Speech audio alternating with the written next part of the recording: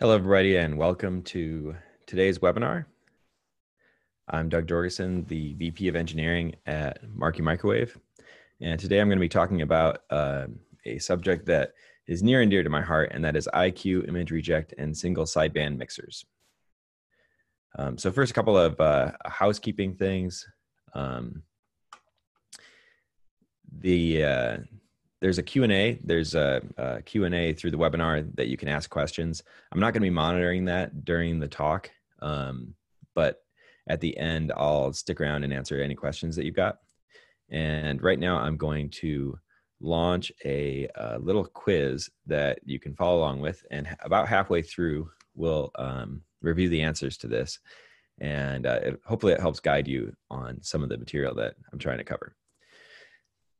Now, I call this IQ, IR, and SSB mixers demystified because I find the operation of IQ mixers to be very confusing.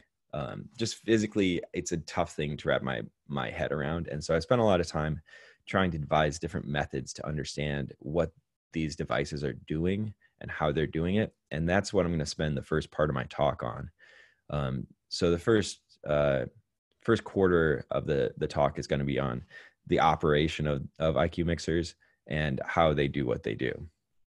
The next part is going to be on the constituent components and performance metrics for the IQ mixers and how they go together and what kind of performance you should look for from each one of those components. And then in the second half of the talk, I'm going to be talking about applications information. And specifically, I'm going to talk about some common questions that we get, especially from researchers and other novice users on the tech support line. So first, what is an IQ mixer? So you should know by now that a mixer is a device that takes an LO tone and an input signal and produces a frequency offset version of the input signal at the LO plus the input signal frequency and the LO minus the input signal frequency. And that's what we call double-sided conversion. An IQ mixer is two of these mixers driven in quadrature. And when I say quadrature, I mean that the LO tone is 90 degrees out of phase between the two mixers. And then the output signal is combined. And I'll get into the reasons that we drive it in quadrature, but the easiest way to think of it is that 90 degrees is halfway to 180 degrees, and 180 degrees means signal cancellation. So there's the two sidebands inherit that phase differently, and we'll talk about that in a minute. The reason that I love IQ mixers so much is that as a company, Marki specializes in these types of phase splitters, where you have you take an input signal and then you divide it in two and apply a phase shift to one arm. Sometimes it's an in-phase power divider, or a quadrature power divider, or a balun, which is a 180 degree power divider. And those are all the interesting ones. And you can always use them to cancel out unwanted signals. And it's such an elegant way to do it. And the IQ mixer combines all of these together. So inside the mixers, there's balance, and then there's an LO quad hybrid, and then an RF in-phase power combiner. And you need all of these things to be balanced, and trying to get that balance across broad bandwidths is the big challenge. And that's what makes them cool. It's an IQ mixer, or a single sideband mixer, is actually a subset of a broader category. If you keep adding phases, subphases, you can actually cancel out more and more, various harmonics. But that's not something I'm going to get into today. So that's what an IQ mixer is. What does it do? Why do we care about it? So let's start with a sort of the trivial example of a microwave problem, or an RF problem. You want to do a wireless data transmission over a noisy transmission channel. And you have some fixed, I'm going to start my pointer. You have some fixed bandwidth allotted to you, indicated by these dotted red lines by the FCC or physical limitations, whatever. So you've got, say it's 20 megahertz of data, 20 megahertz of bandwidth. So easy, you upconvert with your LO. But as I said, a normal upconversion is double-sided upconversion. You get the upper sideband, and then you get a spectrally inverted lower sideband. Now, you can't transmit that because you don't have the bandwidth, so you have to eliminate it. And so you need a bandpass filter, an image bandpass filter, to eliminate the unwanted sideband. This is problematic because now you're at filtering at the IF is relatively easy. The percent bandwidths are not that challenging. But at the RF, you're already at a high frequency. And if you have a narrow frequency signal at a low IF, then you need a very narrow percent bandwidth filter. And that means that it's got to be large and expensive, maybe lossy. There's bad trade-offs to be made. But you put it in, then you transmit across your noisy transmission channel. Now, when you downconvert this signal on your receive side, this noise over here can be filtered out at the IF. So you have an IF filter to get your original signal back, and you'll probably low pass filter it and get rid of all the higher frequency harmonics. But what you cannot get rid of is the noise at the LO minus the IF frequency, which is called the image. So where the lower sideband would be, now there's noise, and you downconvert that noise into your signal. So you're only downconverting one copy of your signal, but you're downconverting 2 copies of your noise, and this gives you a 3 dB penalty in noise figure. And it's upper single sideband versus double sideband noise figure sort of describes this. So what do we do if we want to get rid of that noise? We add another filter, and this filter has all of the same problems that this other filter did. It's narrow percent bandwidth, so it's big and bulky and annoying.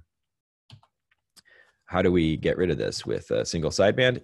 It just kind of goes away. So single sideband and image reject mixers are real easy to visualize. A single sideband mixer is a 3-port device that takes in the same signals as a standard mixer, but it just doesn't make a second sideband. So you don't need this filter. So your problem is already solved. Then you transmit it over the noisy transmission channel. An image reject mixer is the down-converting version of a single sideband mixer. So single sideband mixers are always up-converting. Image reject mixers are always down-converting. So the image reject mixer rejects the noise in the image sideband, and you get back your original signal. So you've eliminated these unwanted signals, and you have saved yourself this annoying bandpass filter, high-frequency bandpass filter. Now, the operation of the IQ mixer, as I said, is a little bit weirder and more esoteric. So if you look at the IQ mixer, you have 2 channels. So it's not a 3-port device anymore. Now it's a 4-port device. It's got those two IFs. And imagine I said that you had a 20 megahertz channel. Now instead of transmitting one 20 megahertz signal, you have 2 10 megahertz signals. And you have to transmit both sidebands, and I'll explain why in a minute. But you cannot filter out the lower sideband, or it doesn't work. But you don't have to filter out the lower sideband anymore. So you transmit both sidebands. You receive twice the signal power at the receiver side, and then the receiver IQ mixer decodes the transmitted signal back into the original I and Q signals. So you can see that you've again saved yourself from these filters, but you've done it in this now mysterious way where you're transmitting 2 sidebands instead of the normal one. So why do you do this? This is hopefully not an overly confusing slide.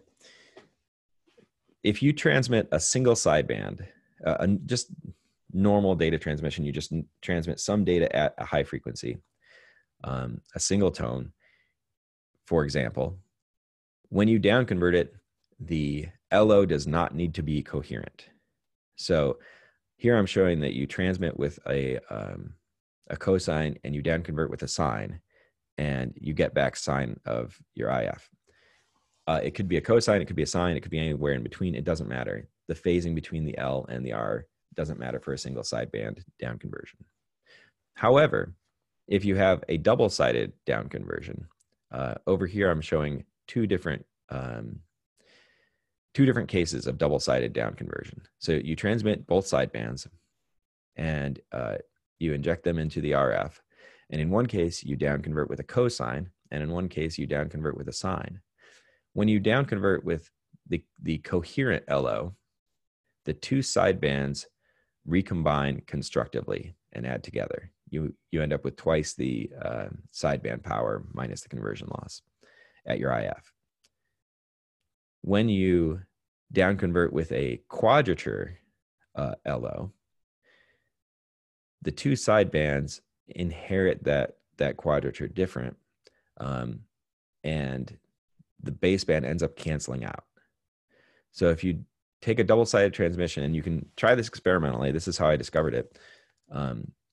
If you down convert with a cosine, you get twice the signal transmission. If you down convert with a sine, you get none of the signal transmission. So this structure obviously motivates the IQ mixer, right? We've got two mixers driven in quadrature, and the RF is driven by the same signal, and you get two different outputs at the IF. So that's basically an IQ mixer.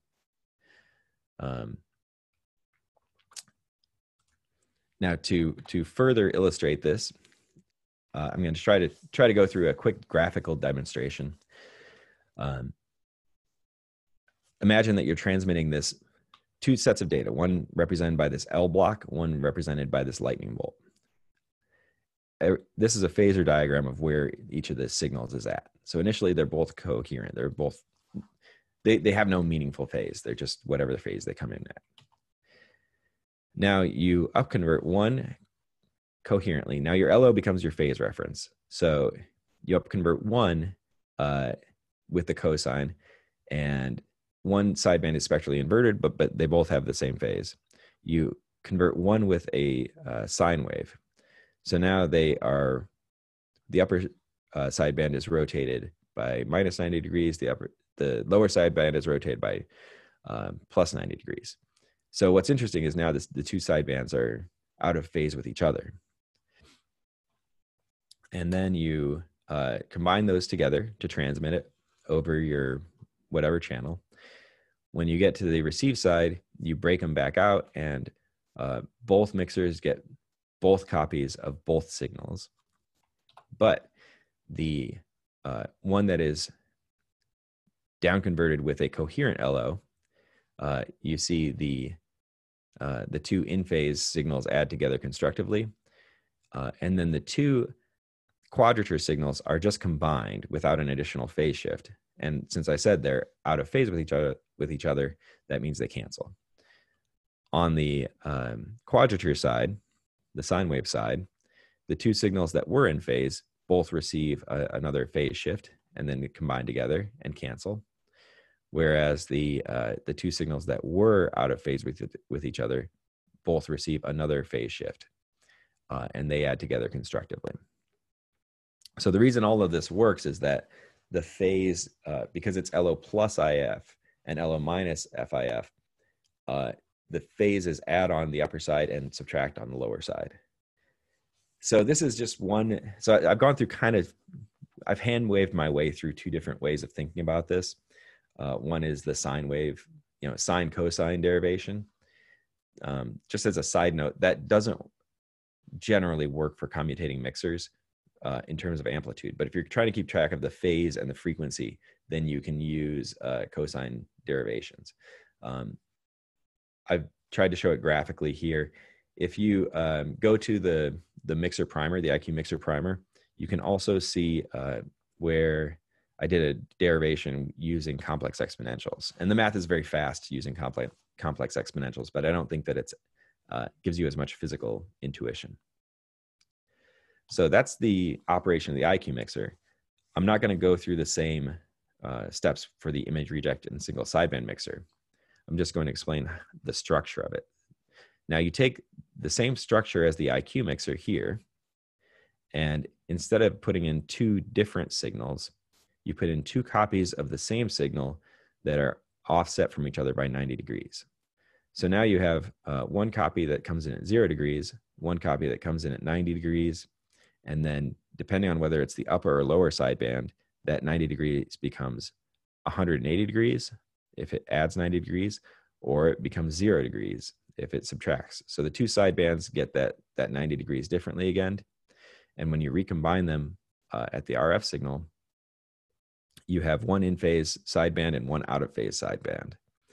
And so the result is, as you see below, you get suppression of one sideband.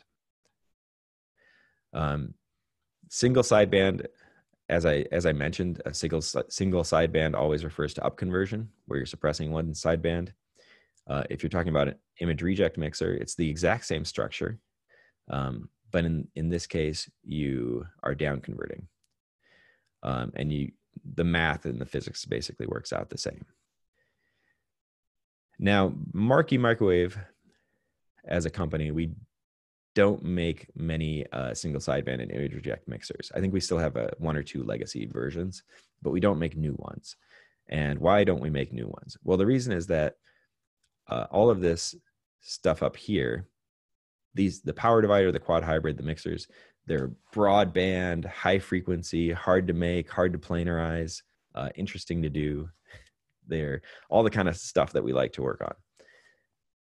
But this IF hybrid is pretty easy to do. Lots of people make them, and they're always application specific. So if you're at 100 megahertz IF, then you need a different IF hybrid than if you're at 250 megahertz IF typically. So you can't, it's hard to make a DC to 6 gigahertz IF hybrid. It's impossible to do.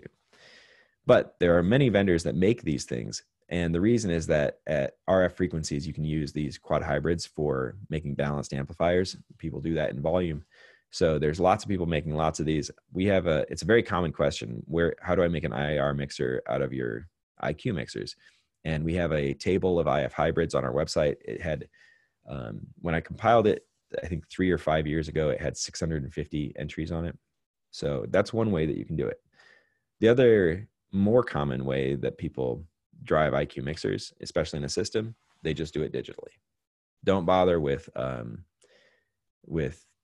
trying to match, your IF frequency. You can do a DC to whatever gigahertz digital quad hybrid in your analog to digital or digital to analog converter. And that also gives you other advantages, like you're able to calibrate, as I'll show later. So if you can afford the overhead in figuring out how to program it, you're better off using a 2-channel A to D converter and then digitally post-processing your I and Q into a single sideband. And then you don't have to, I'm not an expert on this, but I believe you don't have to have a coherent LO. I think you can take the incoherent data and add an arbitrary phase shift to it and reconstruct it within your digital processor.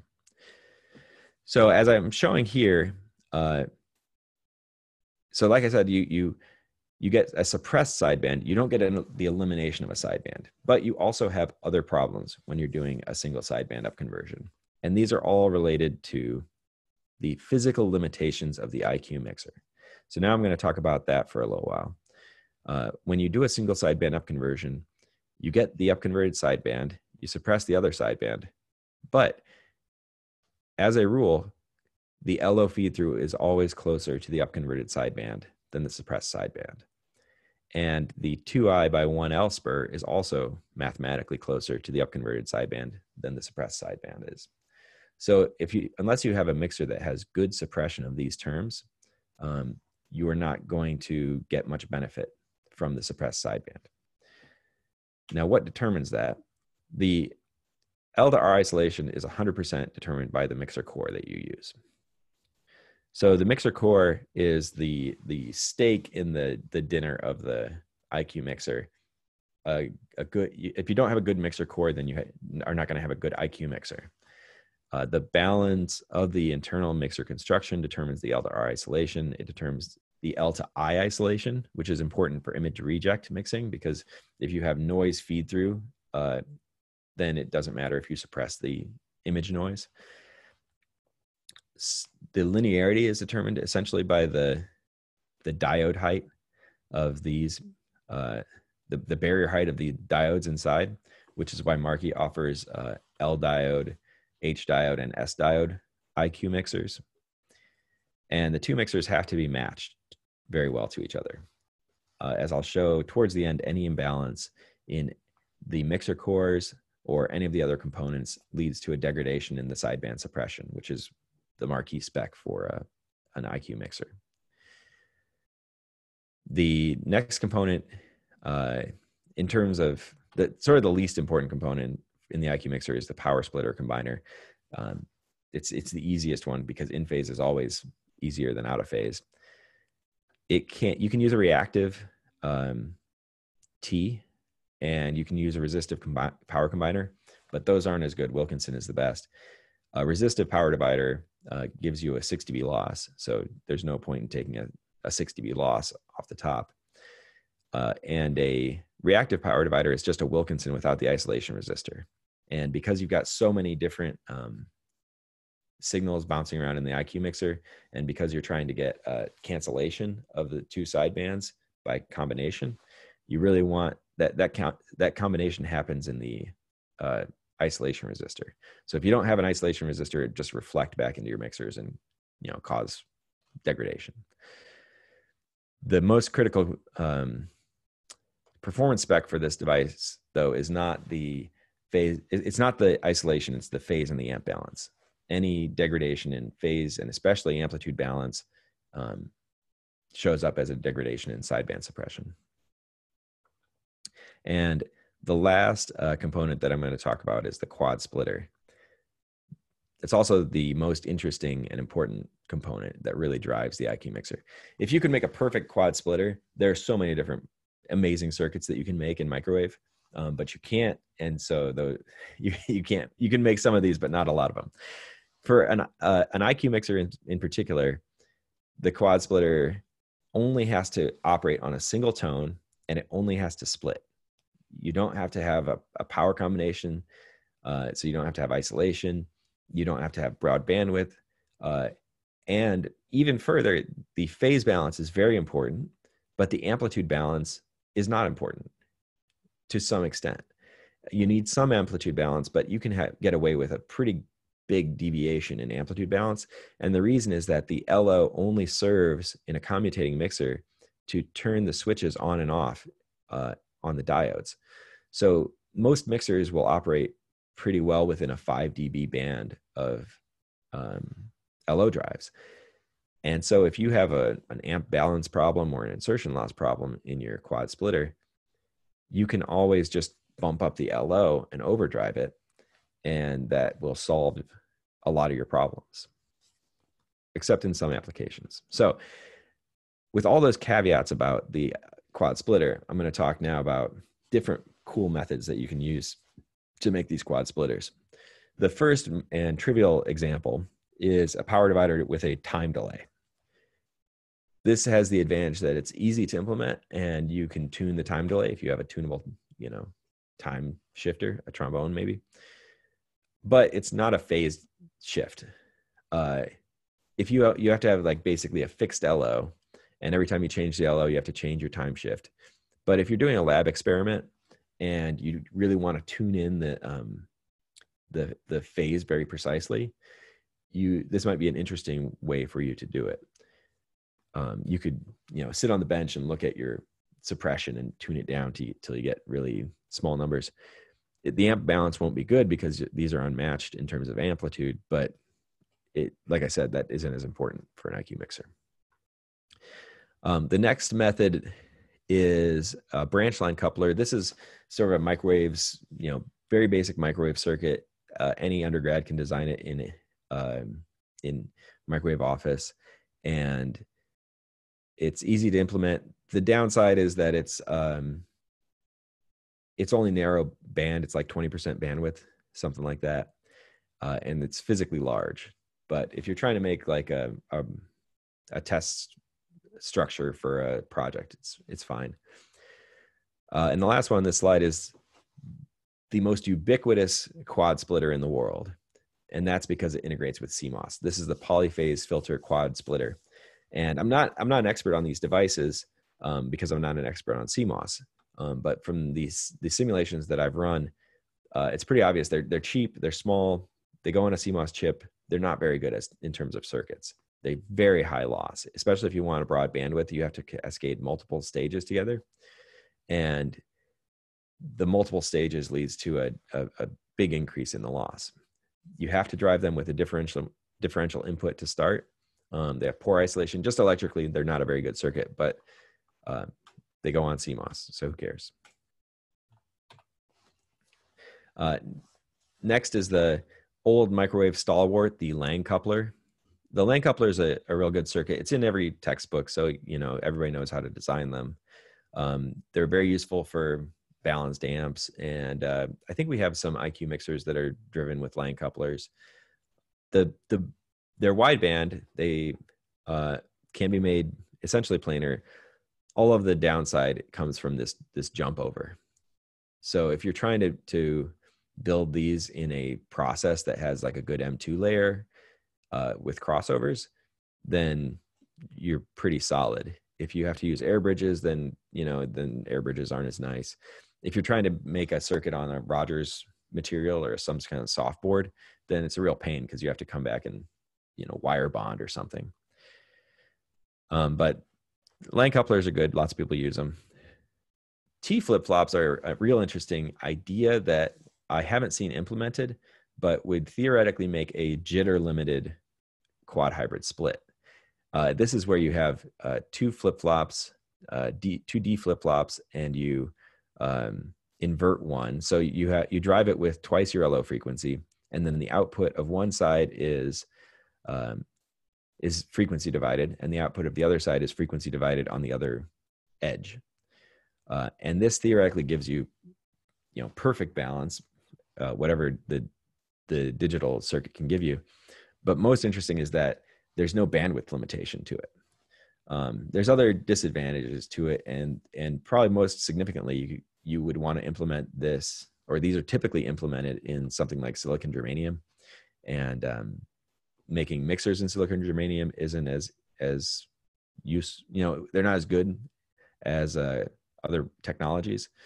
But it's an interesting idea that could be done if somebody ever needed a DC to 67 gigahertz. Well, maybe DC to 30 gigahertz IQ mixer. And the last one is the Marki method, which is the 3 dB quad hybrid. So a standard coupler, any backward wave coupler, will give you a 90-degree phase split. The difference between a normal coupler and a 3 dB quad hybrid is that most backward waves couplers are like 10 dB, 20 dB. If you make it even power split, 3 dB, then you have a quad hybrid. And these can be made with excellent balance and high power handling. And they're just very, very nice circuits. All of the hard parts are parts that Marki takes care of you. They're large, they're difficult to design, they're difficult to make planar.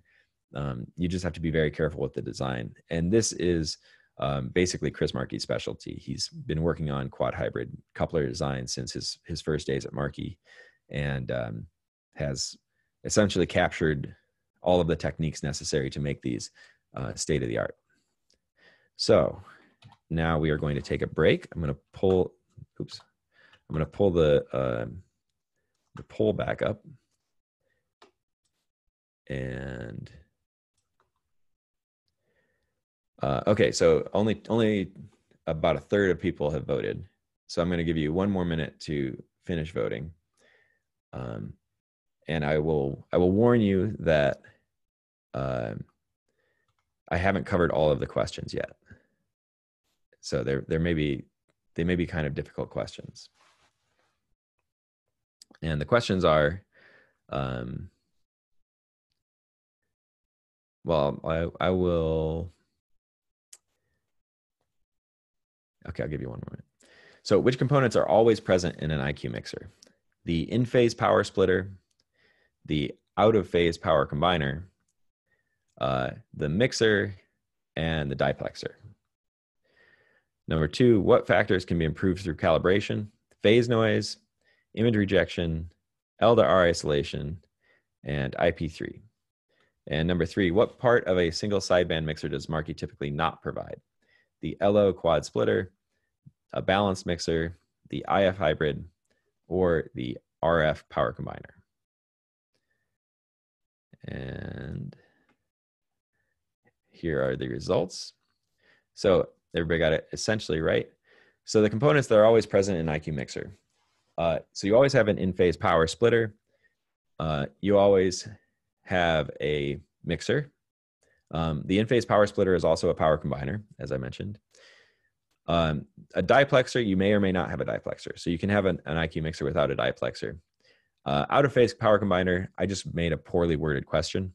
So out-of-phase power combiner could refer to a balun, and those are present in balanced IQ mixers typically.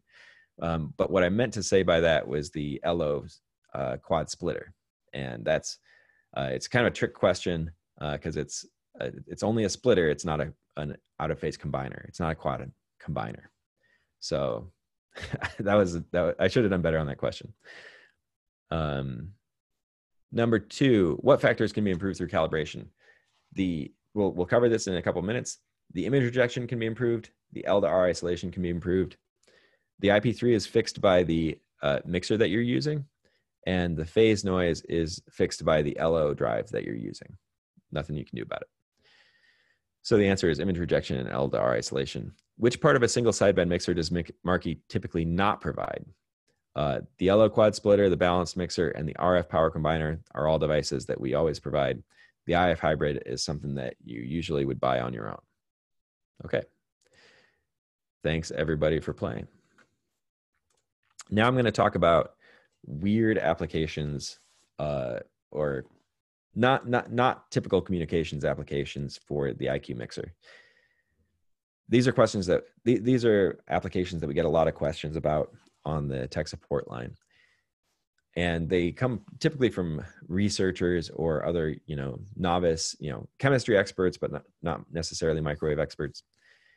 And the reason that researchers like to use IQ mixers for doing different weird applications is that they provide for phase control, or as I'll show in a minute, vector control, which means you can do things with them. You can create tones with them, and you can detect tones with them that you can't with a normal double balanced mixer.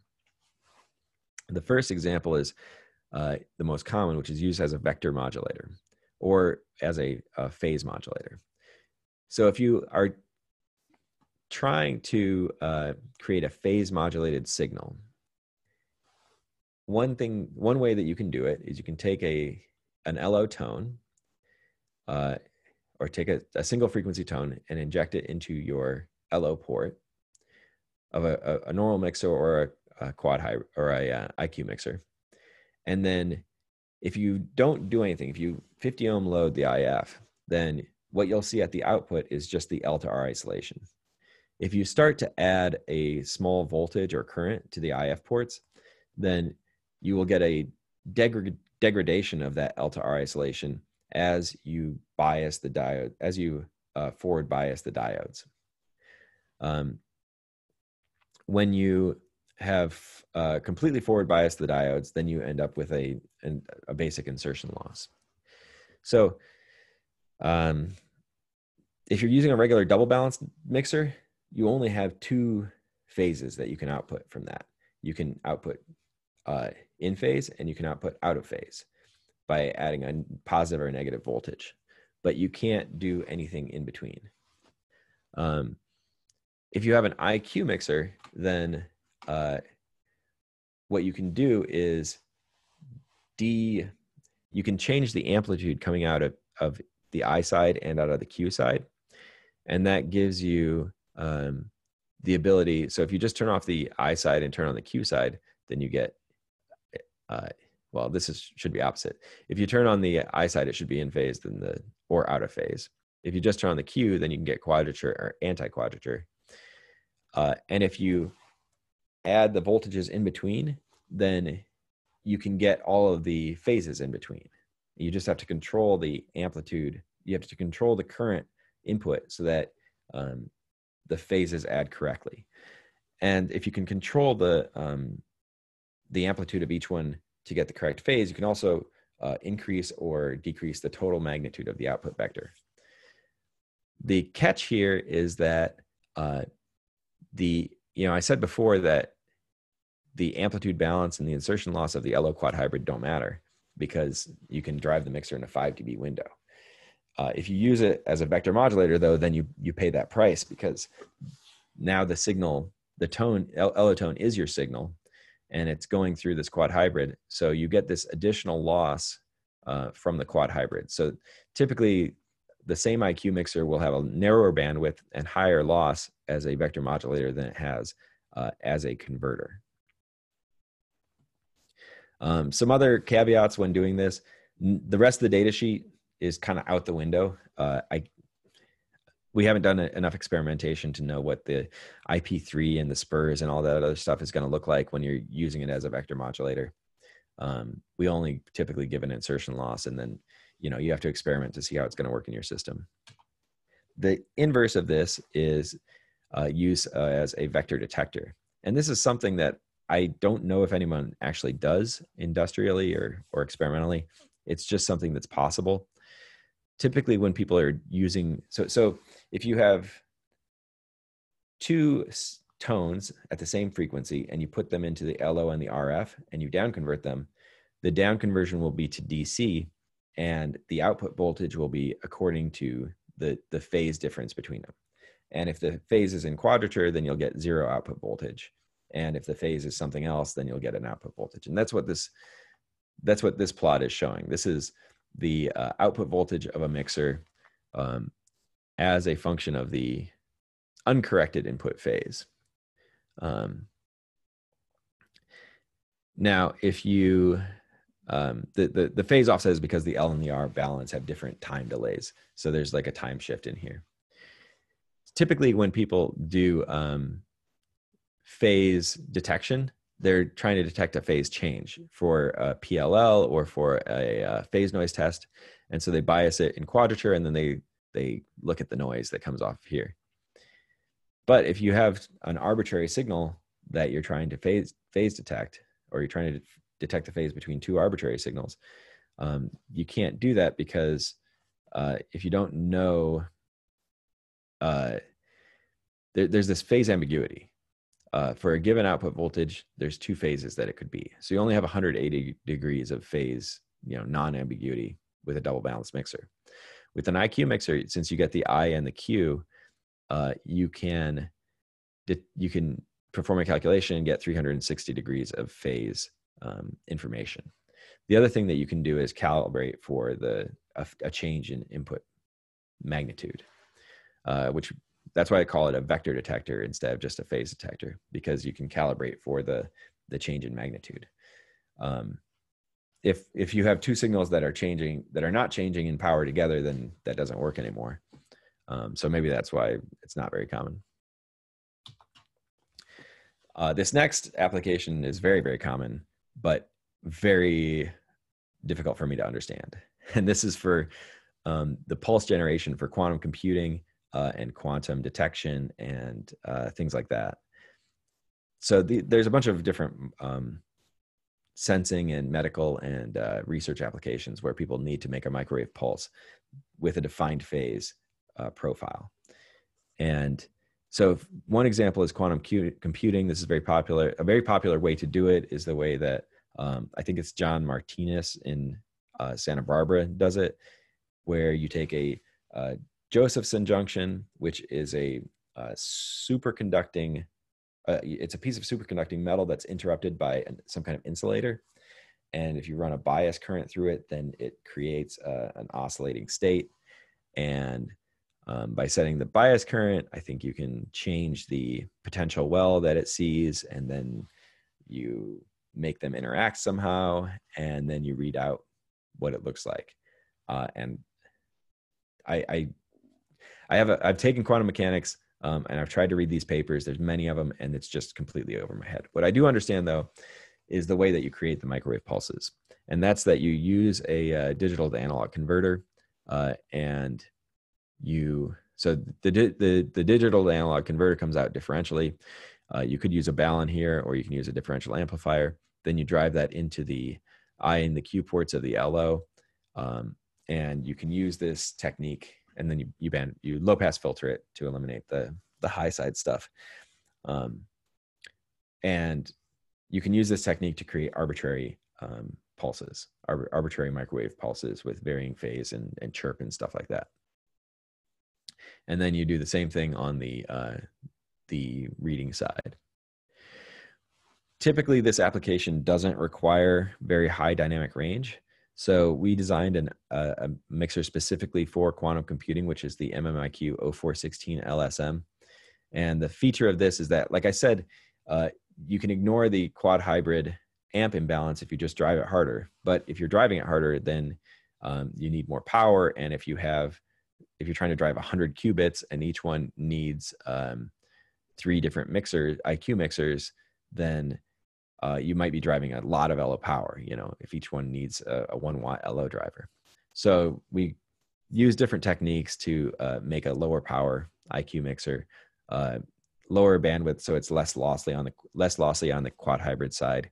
And we use some other techniques to make the diode turn on voltage lower.